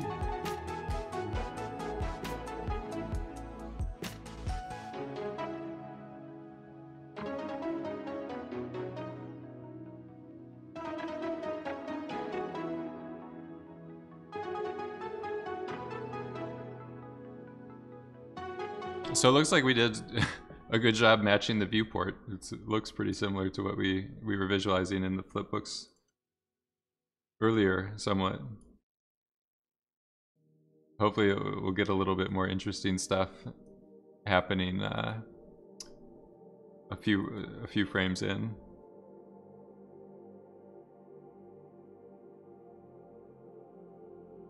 So I think the biggest slowness or wasted time, whatever, right now each frame is like just transferring the volumes from my hard drive back to my graphics card to render them, but then the render happens pretty quickly. Probably also should have just done a lower resolution render. I might actually just go in and try that right now. So let's do main, we'll do 1/4 of the resolution. We'll see what happens.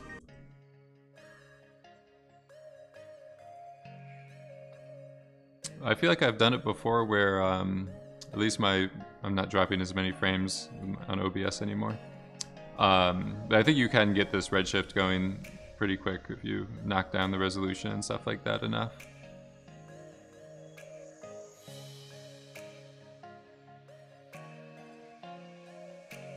So now we're getting closer to real time, or I don't know, not real time, but a frame a second, or I don't know, a frame every 10 seconds.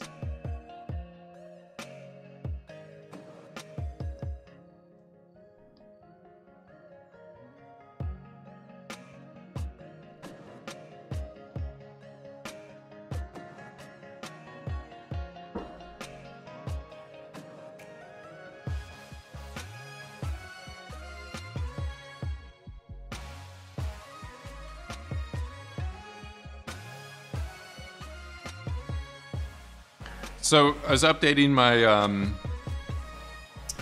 stream schedule, the Streamlabs panel on my Twitch.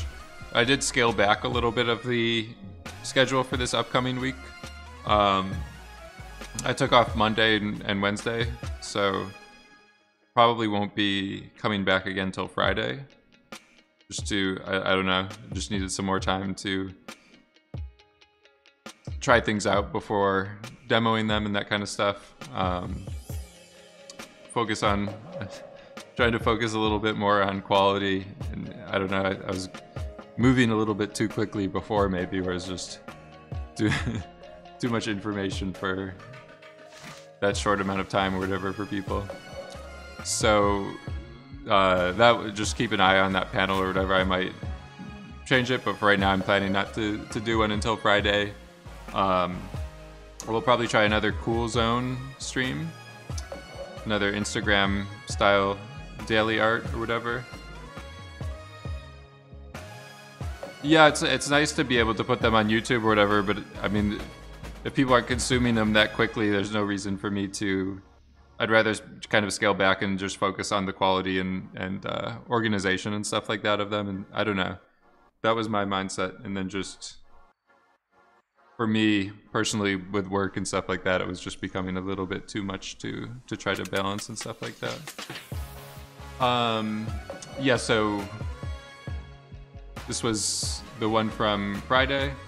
I did spend some time adjusting things and stuff like that, but this coming Friday will be, it won't look exactly like this, but it'll be a similar idea of like something that you might see on Instagram, the Cool Zone type of image. I went in with this concrete shader or whatever. I feel like that made this thing look better. It's almost like the concrete stone pour, like it's almost like his skin pores or whatever. It ended up working pretty well in that sense. Still planning to tweak things a little bit and try to add like some detail into this fracture. I like that it's line, like the compositionally like diagonal line across the image. Yeah, and just contrast like black and white versus all these colors. It's a very eye-catching thing, but I think I want to add like a little bit of detail, maybe with a Boolean or something like that, to get more of like a rock. Like if you actually like split this rock like statue in half with a hammer, you'd see like some jagged edges, some stuff protruding. But I want to keep it very close to this line, but I just feel like the line, it just reads like someone took two different images and then in Photoshop put them together. For the way that I lit it is not helping that much because there's not like shadow showing that. So I'm just going to try to get some exposed, some jaggedies, raggedy jaggities. Add some jaggities to Johannes Sebastian. So it's, with Redshift, it's pretty cool with the color fields. We're getting some interesting looking stuff.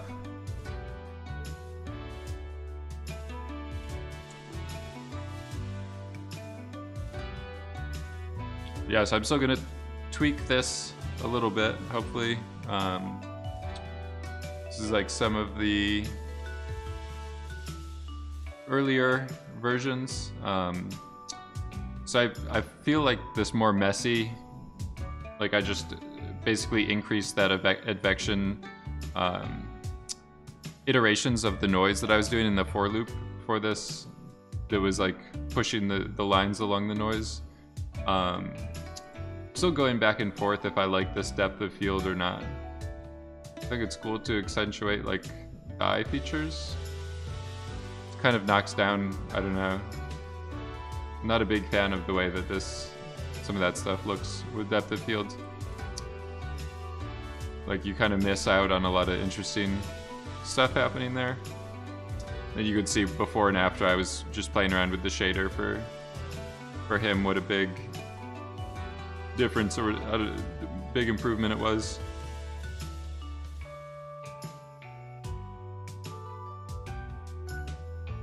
So we'll let this render blast off a little bit more.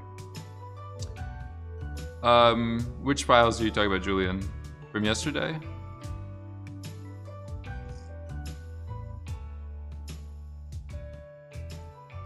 They're almost touching. Or you're talking about the changes that I was making to that statue. Oh, the ones from yesterday. Yeah, so I don't know, I just wasn't that I wasn't that happy with the results, but I'll try to put where we left off after that stream. I was also just going back or forth about whether to upload it to YouTube or not. Because like I feel like the Twitch VODs are a little bit less permanent because they time out or they get yeeted after like 45 days or something like that.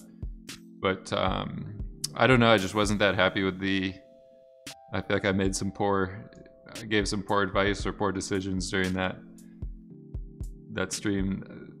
I just wasn't that happy with the end result, I guess, it's just a bad idea of compositionally, like overall creative direction wasn't the best planning on my part, I guess, to try to do that smaller shockwave. But yeah, I could put them into the Discord, the version 5 or 6, whatever we ended up leaving off with yesterday. And then I'm still working on that one that I was showing at the start of this stream. Where did this go? There's too many things going on.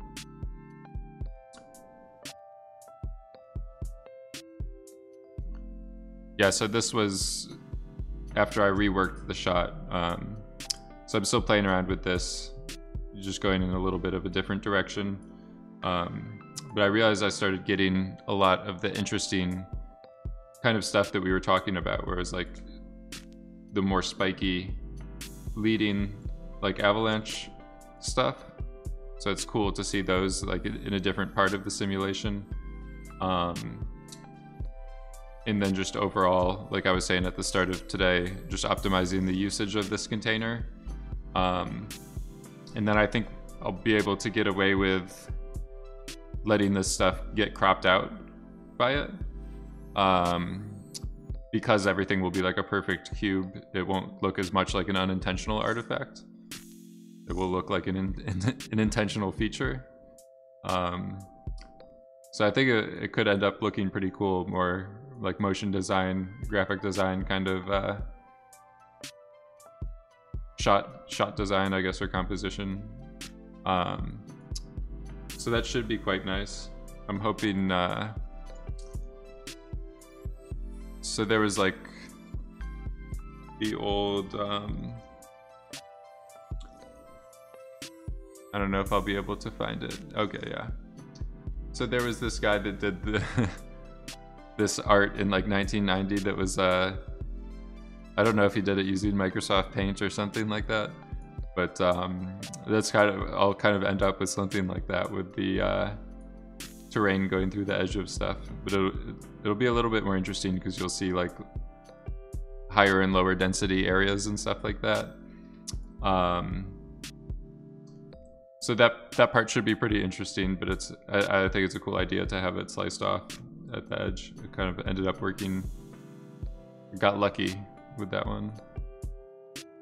Sometimes it's just like you have to try something enough times using different approaches until you get lucky with you make enough unintentional mistakes or decisions that you end up with good results.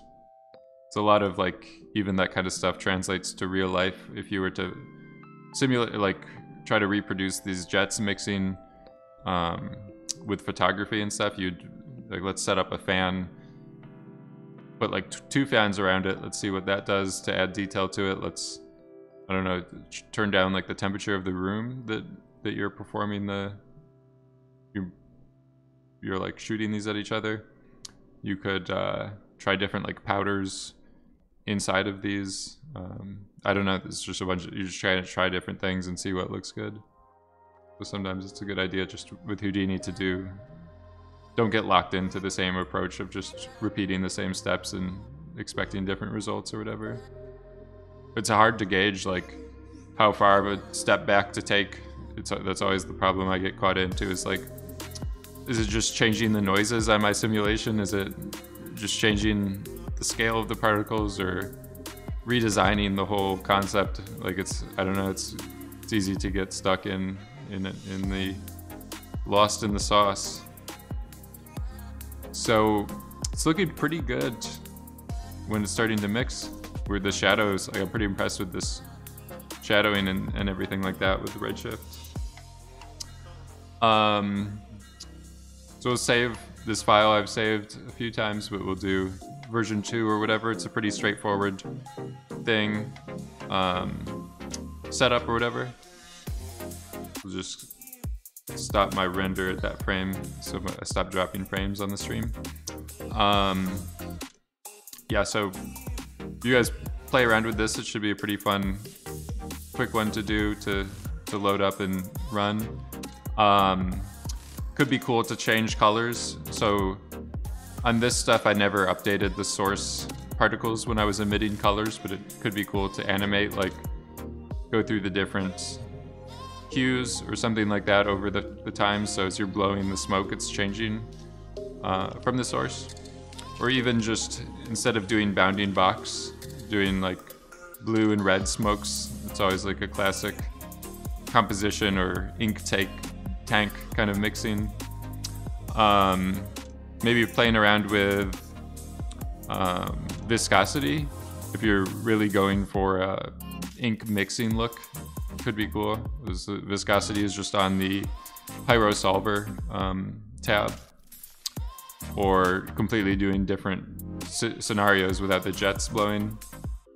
Give those color palettes a try that I put in the other files. You get some interesting results. We'll save the file. It'll be in the Discord. See you guys sometime later this week. All right.